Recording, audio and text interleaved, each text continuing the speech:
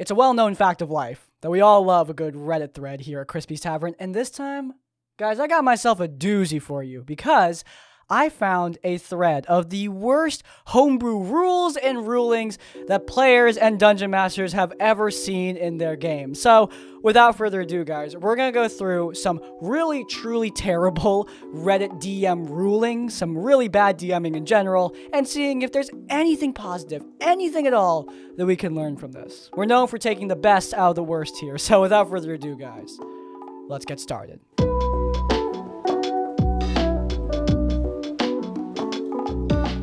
I had a DM who wouldn't remind us of anything out of game. Even if we just forgot as people, he would punish our characters. Couldn't remember the NPC's name? You're being disrespectful, and they won't talk to you anymore. Didn't make a note of the town you're traveling to? Then you can't find it on the map, let alone travel there. God, it was unbearable at times. At times, that sounds unbearable all the time. Some DMs really become sticklers about metagaming. I think metagaming is not ideal. If you're unaware, metagaming is using out-of-game knowledge in-game. Essentially, if your character doesn't know about something, but the player does, the player may accidentally use that out-of-game knowledge to influence their in-game decisions, therefore, metagaming. It's considered bad form. And again, I don't think it's ideal, but some DMs really take it to the next dang level when it comes to preventing metagaming, to the point where it becomes a whole problem in and of itself. Look, it's not a problem if your players need to ask you what the name of an NPC is. It's not their job to memorize every little aspect of your world. Now, don't get me wrong. I love it when my players remember stuff. Like, I like it when my players care about what my world has in it, the characters, the locations, etc. But first and foremost, it is partially on me to create something memorable for them to remember in the first place because, let's be honest, sometimes we don't hit the mark as dungeon masters. That's okay. We need to cater to what our players like, what we like as DMs, but also, again, what they like. Both are important. And if you do that, they're going to be more likely to remember what you're putting in front of them. But also, people sometimes just forget things, okay? It's not a crime. Usually, you're playing once a week. That's 7 whole days between you and the next game. That's 7 whole days for your players to forget things. Some people have to play every month. Some people have to play every few weeks, etc., etc. This degree of separation is going to require in people forgetting some details. Using that as an excuse to make the game more inconvenient, not just for the players, but for you to run as well, is dumb. It's stupid. Don't do this. The point is, yeah, metagaming is not ideal, but out-of-game knowledge or reminding players of in-game knowledge, out-of-game, stuff like that, it's not really that big of a deal. Come on. Marshals can't get advantage unless it's granted by a spell. Which of you rogues pissed off this DM? I know it was one of you guys, but yeah, it's not the rogue's fault. I actually inadvertently nerfed rogues in my own campaign. I thought that rogues needed to stand in a flanking maneuver with the monsters. One guy here, monster in the middle. I thought that's how it worked. I thought that's how sneak attack was done. I thought they had to have advantage.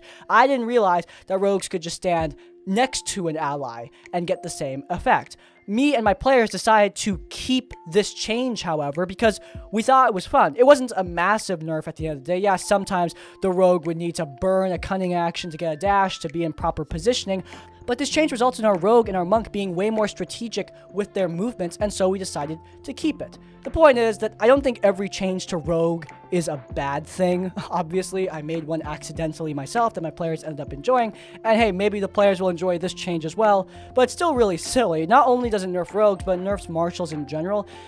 I'm gonna be honest, the amount of times marshals get advantage on a hit is not super high, and the amount of times marshals miss in my games is also not super high, so this isn't the worst nerf ever, but at the same time, it's still unfair. I'm assuming spellcasters can still get advantage from a variety of sources, not just spells. So yeah, it makes marshals way too reliant on spellcasters. It's a change that nerfs one class in a heavy way, nerfs a bunch of classes in a minor way, and makes them all reliant on another set of classes in a way that's just not going to make the game more fun in general. I think encouraging teamwork is good, but this kind of reliance, that's not great. The DM was secretly rolling saves, which means he's not, so we're all taking mysterious damage. This goes on for 3 sessions, and I finally threatened to rage quit. Why am I taking damage? I'm tired of this crap. If you don't tell me, I'm leaving. Magical poison. I'm immune. Even if you conveniently forgot, I'm a dwarf wizard. My saves for poison plus magic are unfailable. Whew. So yeah, don't do this. I thought this was just about DMs rolling, like, saving throws for monsters behind the screen, which, as I was reading this, I was thinking, that's normal. What DM doesn't roll behind the screen? Almost everyone does that. But this DM was rolling the player's saves behind the screen, which, okay, not good at all, for a variety of reasons. Number one, I like it when my players are physically doing something at the table. I like it when my players are moving their own tokens, when they're rolling dice, etc. I mean, look, role-playing is great, but there's something about, like, actually doing something on the game board, whether it be a VTT or a physical board, that's fun. People like rolling dice. Taking that away from players is, one, annoying for me as a DM, because I need to, like, spam dice behind the screen, and two, makes the players less engaged. They have less stuff to do, even if it's just a single dice roll. And on top of that, yeah, this DM is cheating. The DM is essentially cheating to make sure the players fail certain saves. Yeah, maybe your epic, legendary action didn't affect the players in as big of a way as you thought it would because they all miraculously succeeded, and I get how that can be kind of disappointing at times. As a dungeon master, I run with Flee Mortals, and Matt Cova's Flee Mortals has epic villain actions that change the battle in giant ways, but sometimes those villain actions are a saving throw, and sometimes all the players succeed, and therefore it doesn't do much. And yeah, that happens. But does it happen often enough that I'm going to put a change like this into play? No. It takes interactivity away from the players, takes agency away from the players, and makes the DM way too responsible for their roles. And on top of that, the DM is using this to cheat, which, as we've covered many, many times already, come on. That's lame. You're literally god of this world. You shouldn't celebrate beating a bunch of players. A dungeon master who constantly insisted on damaging my equipment. Every attack punched a hole in my shield. Every fight resulted in my chainmail getting shredded. And I was never allowed to fully repair my armor, only improvised patchwork that mechanically downgraded it. As the only strength-based character, it was not fun. Shit. I'm getting a theme here. What's with all you guys nerfing martial characters? I mean, it's not you guys, but like, what's up with bad DMs nerfing martial characters? Stop it.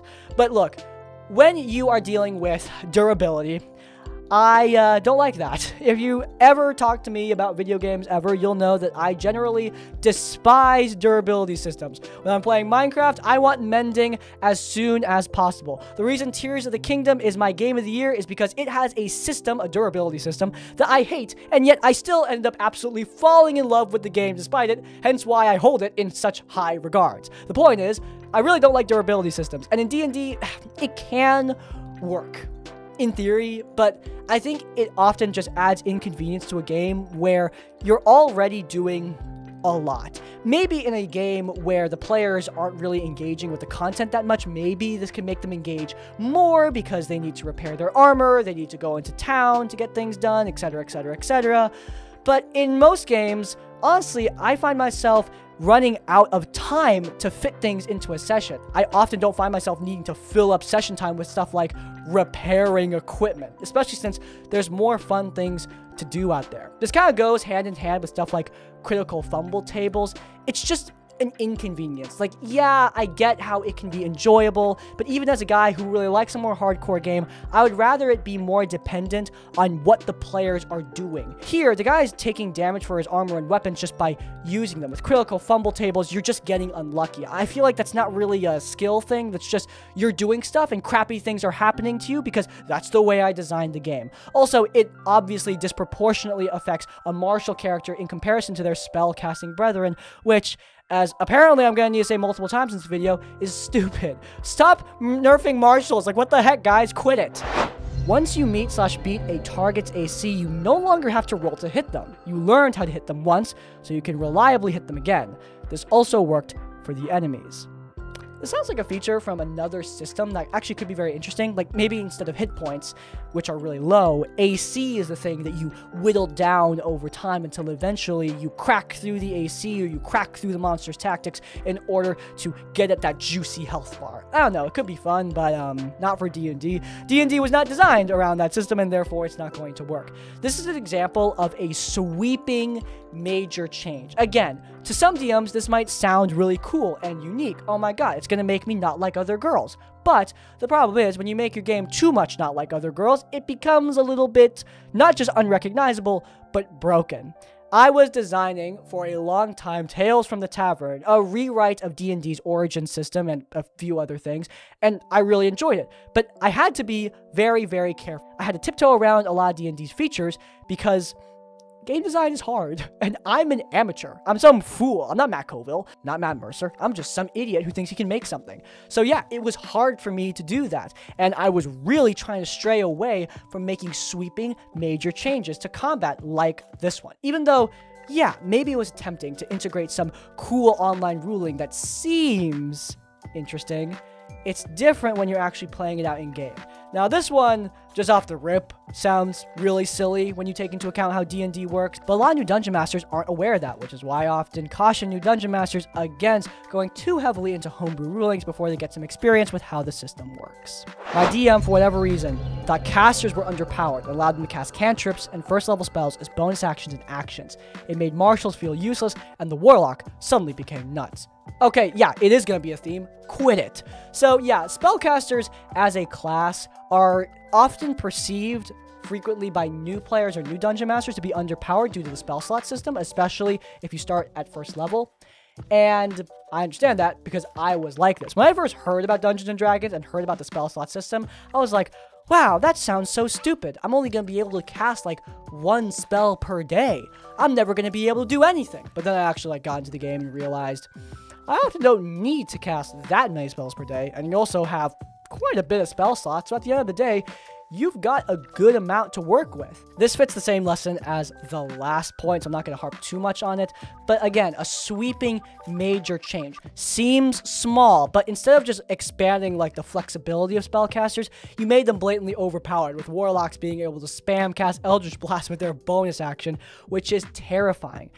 It could be interesting to integrate these changes, make an insanely overpowered D&D game where you're all playing as gods or something, but like we've seen in previous stories, we have martial characters just left in the dust here. Apparently, people just really don't care about them, which is a heartbreaking thing to see, because if anything, I think martials need the most love. Often they're reduced to just hitting things in combat when they should be getting maneuvers, battle tactics, etc., to make their combat more interesting. I'm hoping to integrate this myself, though it is a slow process because, like I said, I'm trying not to make sweeping major changes to the game in fear of affecting it too much.